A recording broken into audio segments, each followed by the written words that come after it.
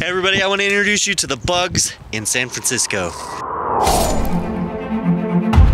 The San Francisco Bay Area is where nearly 7.5 million people call home.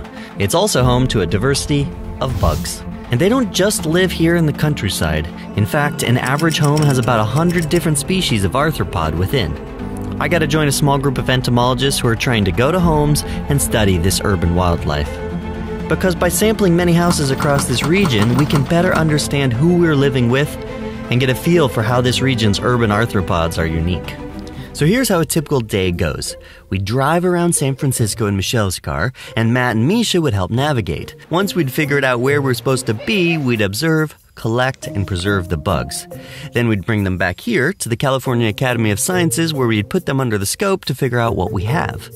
Then we'd start the whole process all over again. What it really consists of is going in and looking really closely at near the ceiling and on the floors and in the cracks with headlamps and extra flashlights and using forceps and aspirators to try to get everything that we can find.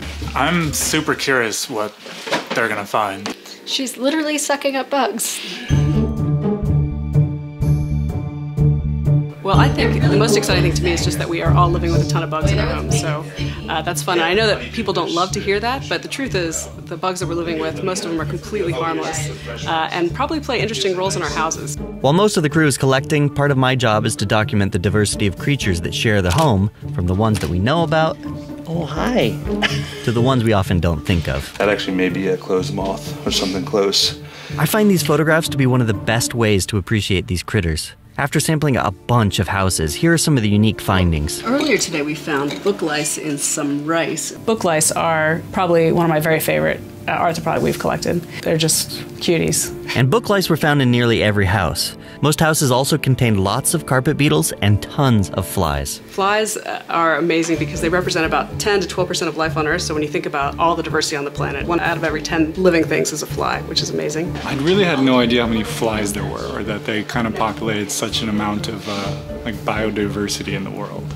Humans and arthropods have been living and evolving together for all of our history. I'm working really hard to get over my fear of spiders, so I'm trying to come into contact with spiders as much as possible, instead of immediately squashing them with newspaper. Spiders are great in houses because they've already collected a lot of the arthropod diversity in a house. So when we get spider webs, typically they're full of all kinds of stuff. So here's a quick rundown of what Michelle, Misha, and Matt have found in previous houses. First, arthropod diversity decreases the higher up you go. Secondly, there's more diversity if the house has carpet. And third, the diversity of bugs increases the more greenery is around the house. In the end, we're still a bit unsure how San Francisco is different. That's why we're going to all 7 continents, from the cities to the rural jungles, so as to give us a better picture of the bugs that live with us every day.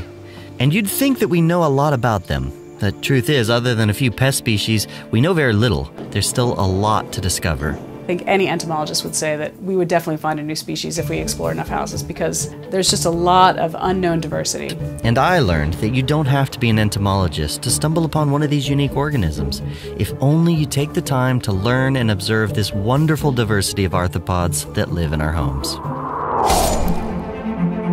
So if you like that, we're going to all 7 continents. Check it out. In fact, this playlist right here is where we're going to be putting all of them as we do these throughout the year. Also, we did a little episode with D News you can check out right here. Little facts about the bugs in your home that you didn't even know about. And remember, stay tuned for more videos here from Untamed Science. I want to share with you guys some tips and tricks on how to photograph insects. And to do that, we have Matt Bertone here